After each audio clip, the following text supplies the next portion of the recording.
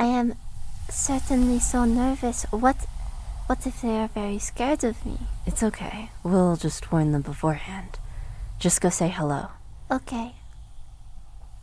Hello? I am Al-Hisan, but you can just call me Ali. They can learn to say your whole name. Oh, okay. Then Alak al-Sukhadivana.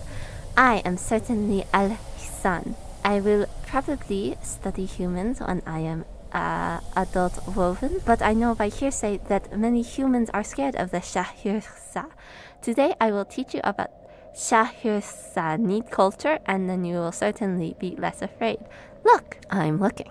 Oh, let's start with questions humans have about Shahirza biology. Well, firstly, you are spiders? Yes, but unlike other spiders, we are certainly woven from the threads of time by our God. We weave webs and have 8 limbs and 8 eyes like spiders.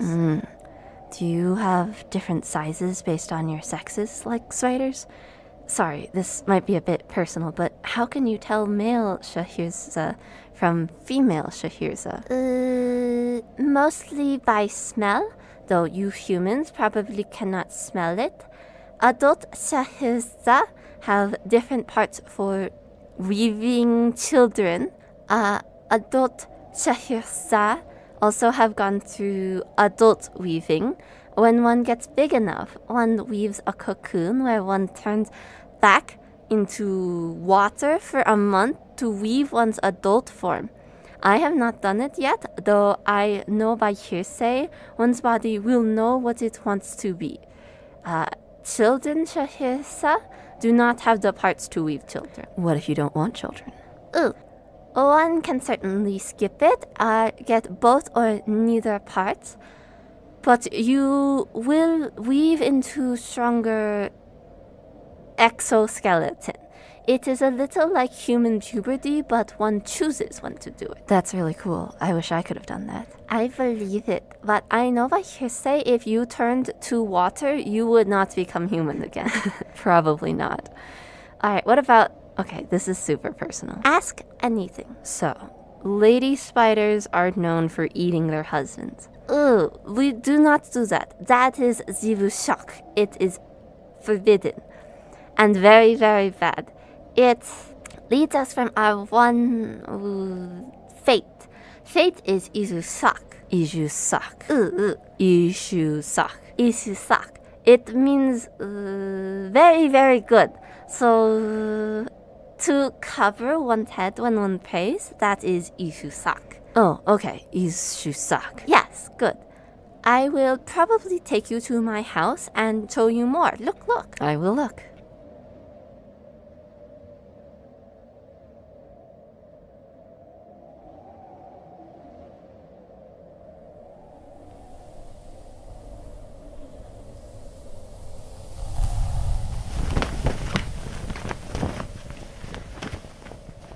This is my home. We sleep in hanging bed and we travel at night. Yes, you're nomads, right? Are all Shahirza nomads?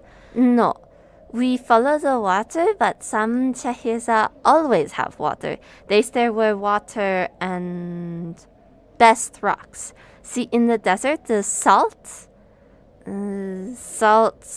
plains, there is certainly not a lot of water. We cultivate these cacti? Yes, this is a special cacti that become adult fast, and we drink for water. This is a net. It is also certainly for water. In human culture, they think water is for death and abyss. In the north, water is associated with Asaralai and Danvir. It's like the cycle between life and death. Shahirzani water is for power and strength because rocks and sand become not rocks because of water. And a fighter at water source has more power and strength. Oh, so whoever controls the water controls the desert because it's scarce. Yes. That makes sense. And to share water fairly is ishusak, but to keep only for oneself is zivushak. Is zivushak like a taboo? It probably is. Are there any things that are zivushak that humans might think are weird? Zivushak. Okay, I know probably. There are zvish foods and shis foods. Is zvish like zivushak? Zvish, like wind and windy. Zivushak and zvish. Oh, okay. Yes.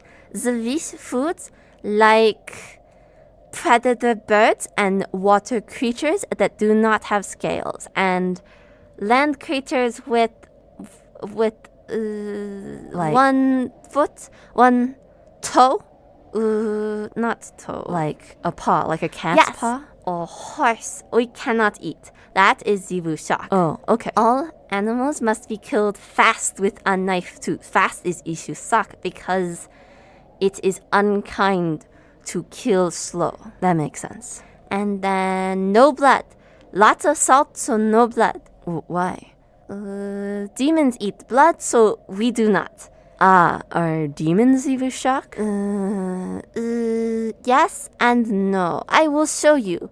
We are near Vukha, and you will see inside probably. Look. I will look.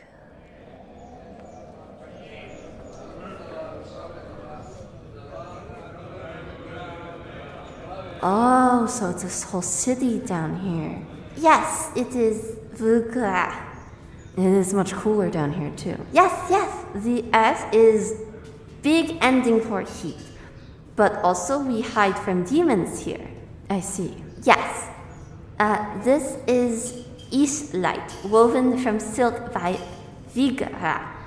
This is where you tie your little scarf to show you are here. If they make a new tunnel, they will know you are not there. The glassware is so beautiful. Yes, this is too. But look this way.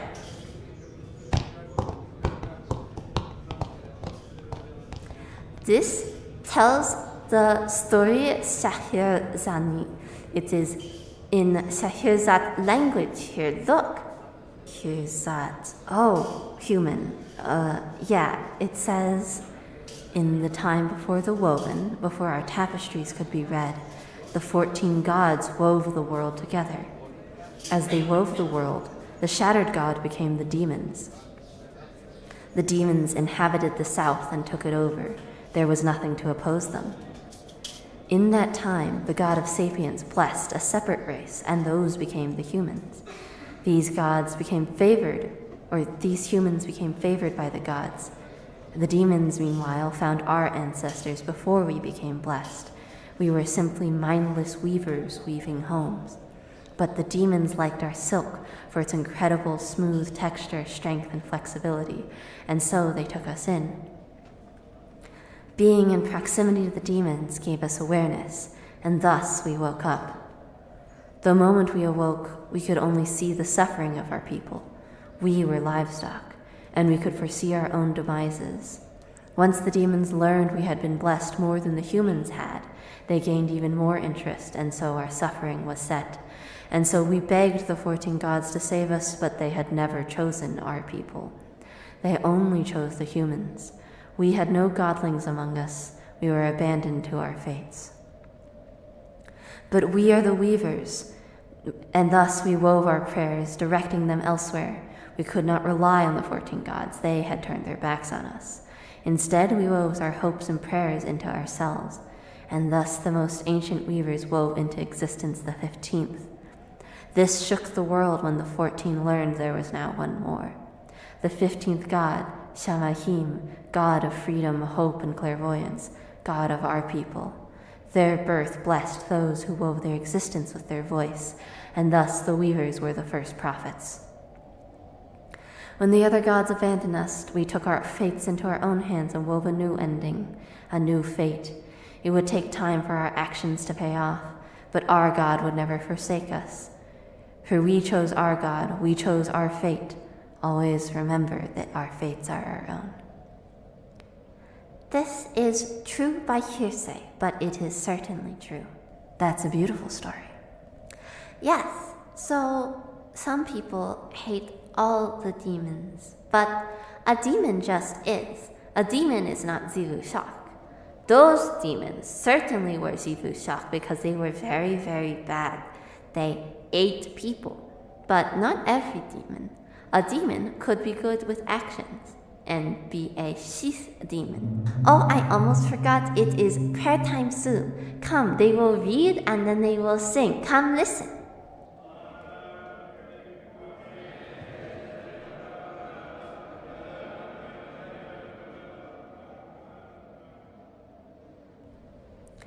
I thank you because I taught you about Sha Hir'za culture today and you looked and listened. Thank you for teaching me. I think you'll certainly make a good ambassador. And I hope you'll get to study all the humans you want soon.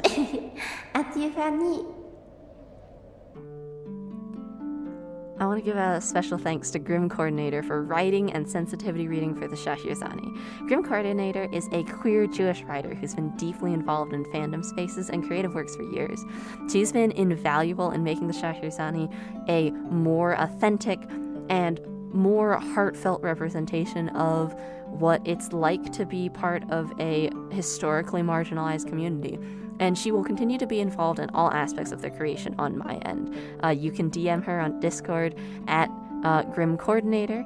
And yeah, I'm just really happy I got to work with her. This was such a special experience. It really makes me want to work with more people moving forward. I have had the Shahirza around for years. I used to have them in a couple worlds back where they were a manifestation of the things I was learning about the Muslims and their rise in Arabia and the empire that they built and how incredible that was in the culture and such that they preserved around it. And, you know, honestly, the history of the rise of the Muslim empire is honestly undertaught over out here in the West. So I was using this sort of as a like a mind palace of a place to store this information. But in real life, I don't actually know any Muslims from Arabia. So as I've been moving Isaiah more into the public eye, I don't want to misrepresent a culture that not only am I not a member of, but I don't know anyone from. And I'm sure I could pay for beta readers and such, but you know, it's much easier to work